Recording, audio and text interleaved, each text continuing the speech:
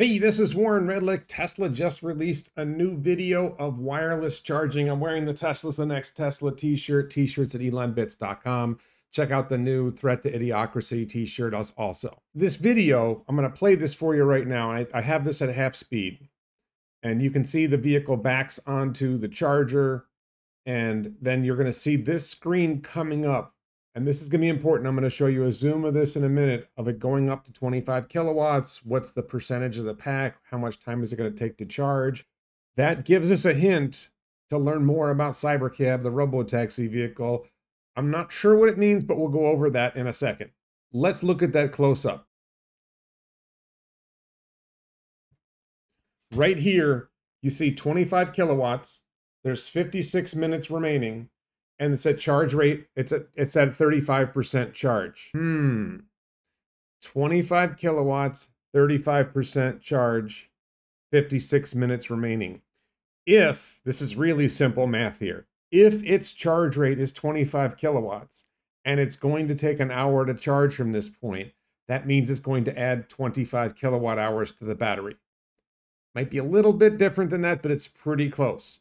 So if 25 kilowatt hours is added to the battery, and that's 65% of the battery, we can do some math and figure out what the size of the battery is. But if you watch this video again, it's not clear to me whether 25 kilowatts is the top or whether it's on its way to somewhere else and the video cuts off. As I watch it, it seems to stop at 25 kilowatts, but I can't tell whether they just stopped the video or whether this is the maximum 25 kilowatts. I think there's a possibility that it goes up to 32 kilowatts or 36 kilowatts, and we'll go over that in a second.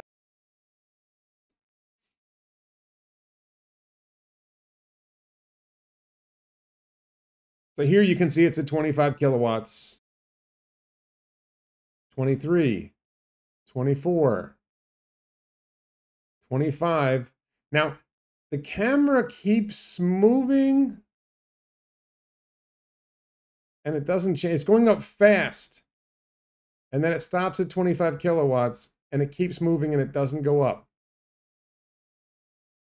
So does it stop at 25 kilowatts or did they stop it? It looks to me like it stopped at 25 kilowatts because you see the camera continuing to pan. It's possible that we're seeing something different or that's not the final charge rate. And by the time, I think an important thing to realize is this is the state of the inductive charging system now. And it may be, since Cybercab is not going to be out until 2026, that they continue to optimize the engineering and they get higher. But I still think this tells us a lot. Let's do some pack math. So if 25 kilowatt hours is 65% of the total, what's the total? We get a 38 kilowatt hour pack. Now, it was 56 minutes remaining, not 1 hour remaining. You can quibble a little bit. So somewhere around 36 to 39 kilowatt hours is what that would suggest. 40 kilowatt hours is a good guess if there's a buffer because, what Tesla shows, there might be a little bit extra, 42 kilowatt hours maybe.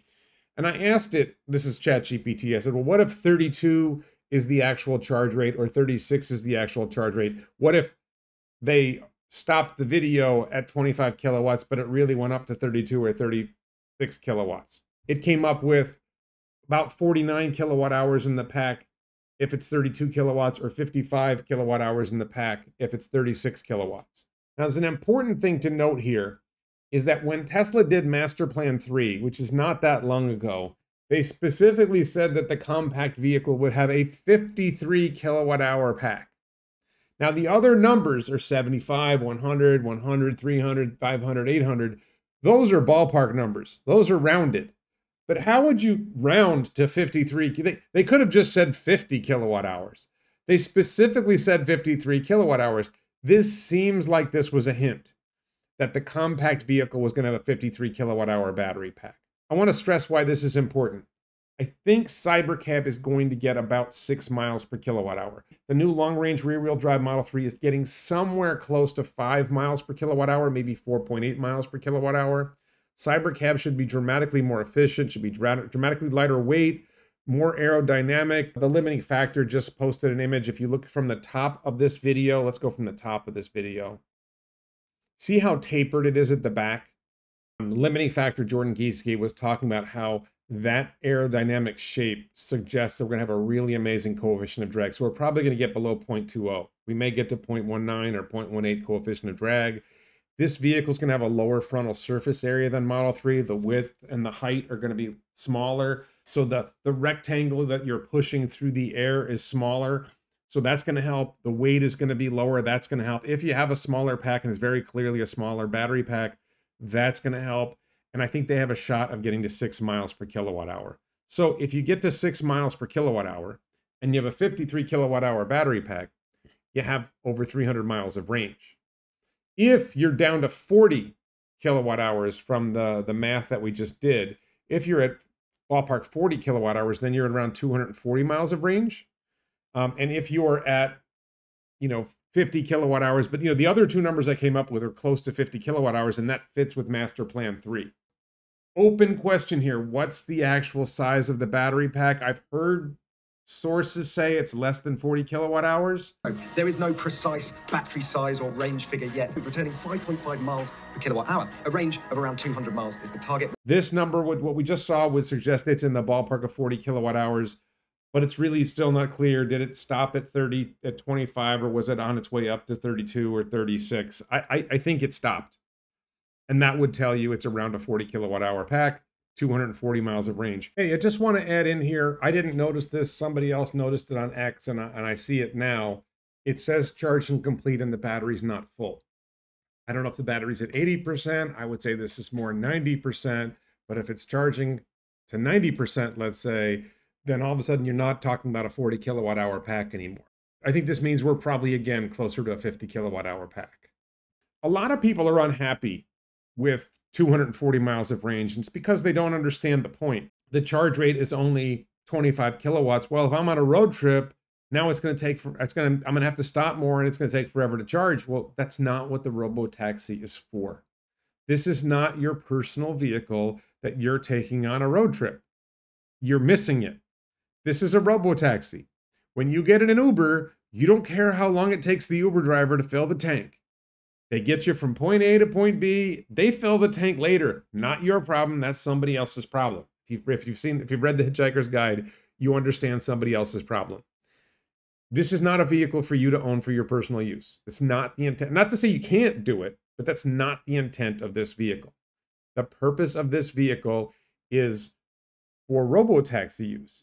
And the typical Robotaxi ride is going to be 5, 10, 20 miles.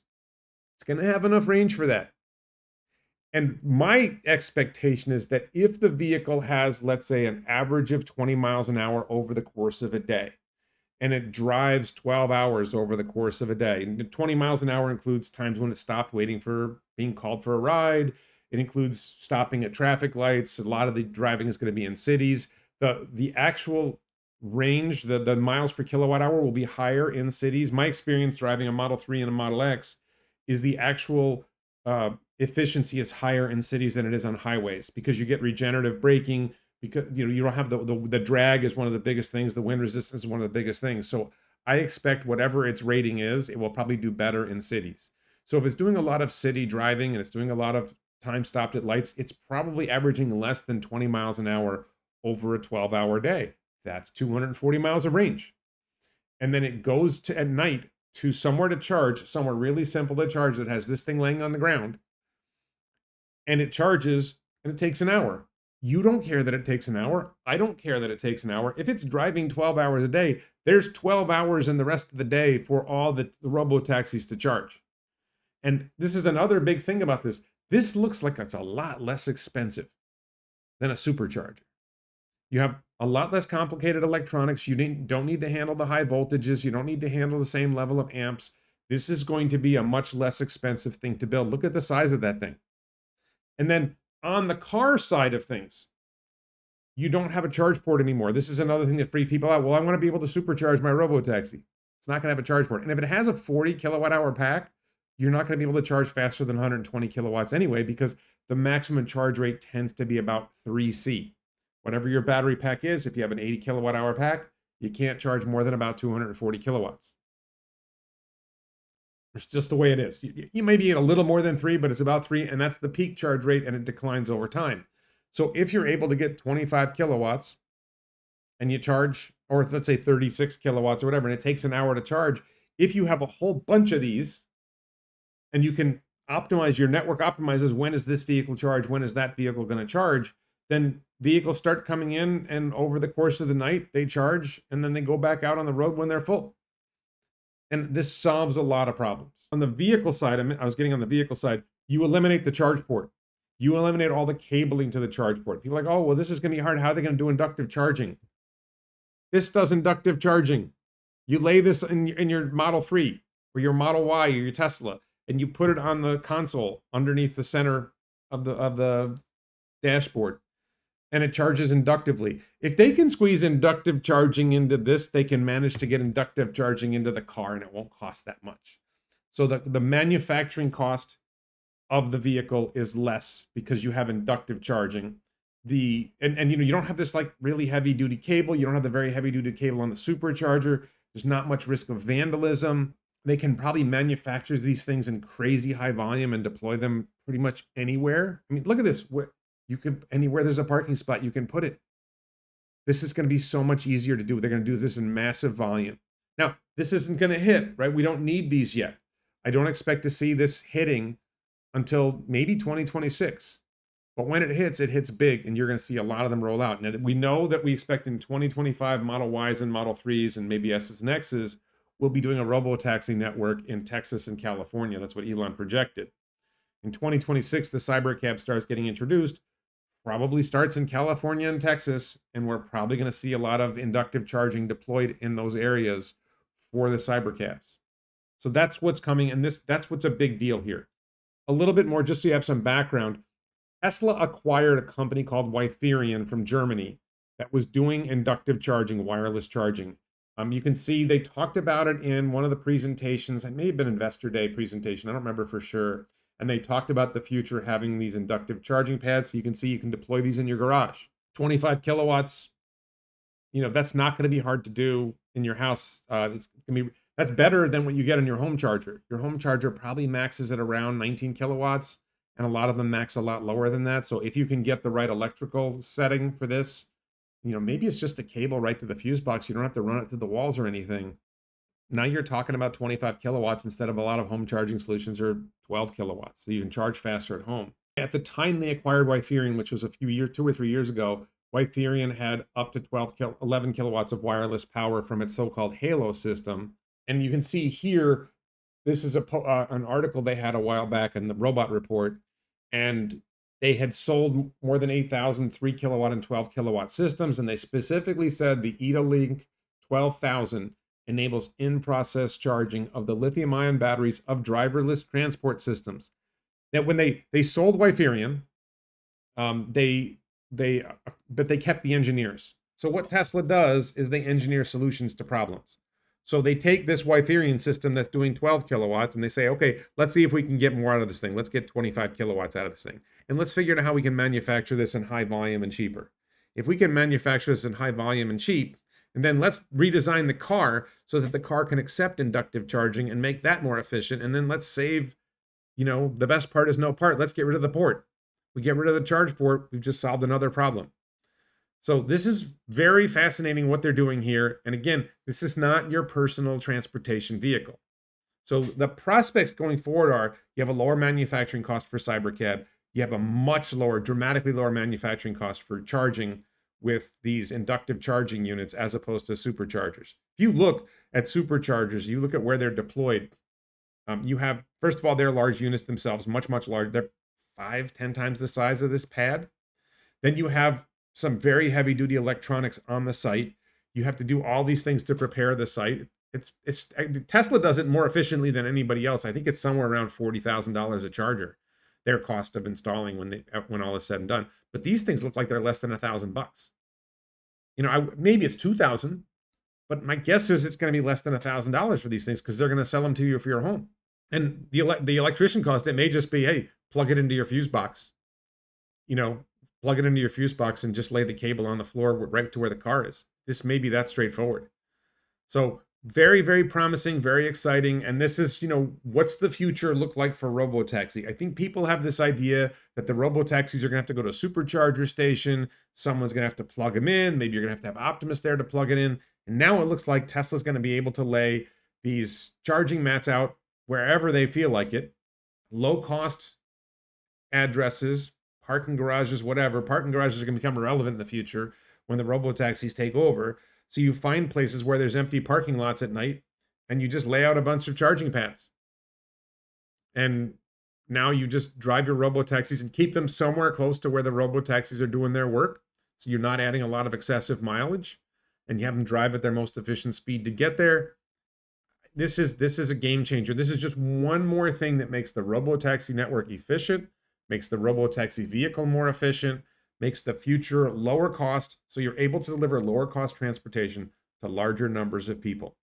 And we're going to see this transition from humans owning vehicles to people taking rides. And no one's going to stop you from buying a car, at least not in the near future. You're still going to be able to buy your own car. But over time, it's going to start getting expensive to buy a Tesla because the value of a Tesla in Robotaxi use is going to be much higher than your personal use.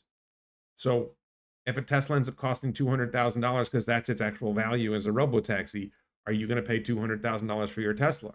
Or are you just going to take a ride? That's the future I see coming. Other people see different futures coming. What future do you see coming? Let me know in the comments below or reply to this post on X. Please check out the t-shirts at elonbits.com. Again, Elon is a threat to idiocracy. Check out that t-shirt, elonbits.com. Thank you so much for watching.